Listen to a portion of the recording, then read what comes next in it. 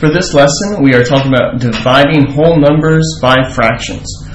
One key term that we need to make sure we understand is the term reciprocal. A reciprocal is simply a flipped fraction where we put the denominator in the numerator and the numerator in the denominator. We see a couple examples here where 1 over 2, the reciprocal for that is 2 over 1. Our denominator moved to our numerator and the numerator moved to our denominator. Another interesting thing for reciprocals is that when you multiply reciprocals, the product will equal 1. So 1/2 times by 2 over 1 will equal the number 1. And that will come in handy in future lessons.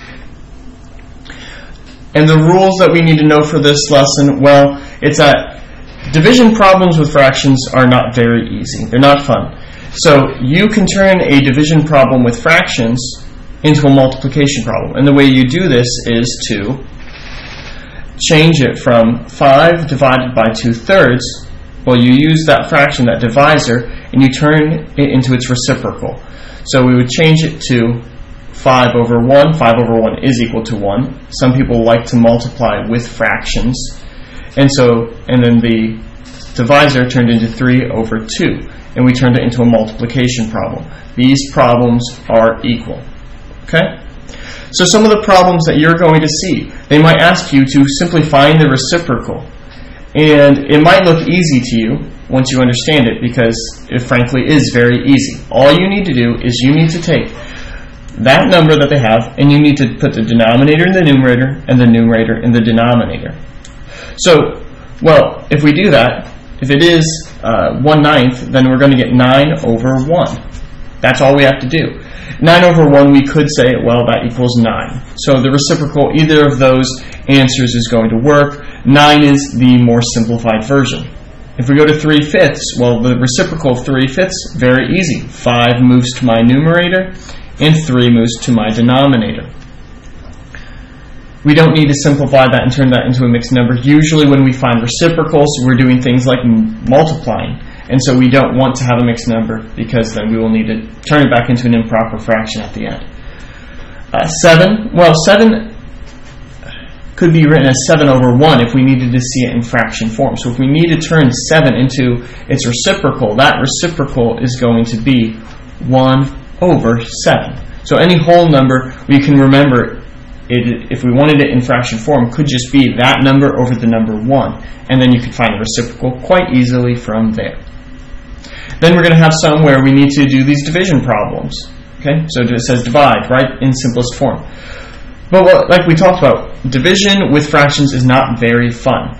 Okay, it doesn't work that well because we could look and we could actually do this. Well, 2, and I'm going to write 2 over 1 divided by 4 over 5. Well, 2 divided by 4, that is 0.5. And 1 divided by 5 is 0.2. Well, guess what? I don't want to deal with decimals in my fractions. So that's one reason that we use this rule. So let's turn it into a multiplication problem. The reciprocal of 4/5 is 5 over 4, and that division sign turns to a multiplication sign. I can look across and say, all right, are there common factors? Well, 2 and 4 have a common factor. They both have the factor of 2. So this will become, well, 2 divided by 2 is 1. 4 divided by 2 is 2. So I will end up getting 1 times 5 is 5, and 1 times 2 is 2.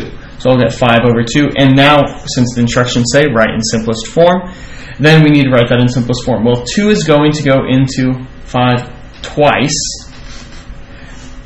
2 times 2 is 4, so we would have 1 as our remainder, and then our denominator will stay the same. So we would get the answer 2 and 1/2. And we see this here is more difficult, right? 0.5 over 0.2.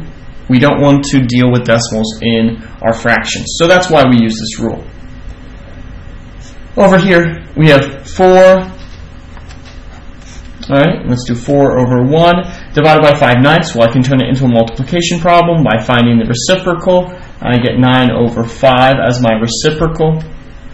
So I multiply. Well, I could look and see, are there factors across, but there are not. 4 and 5 don't have a common factor. 9 and 1. There's no factor that will simplify them. So 4 times 9 is going to get us 36.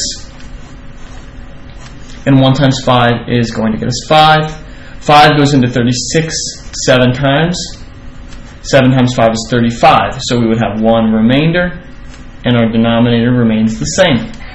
So those are some of the things you need to know when dividing whole numbers by fractions.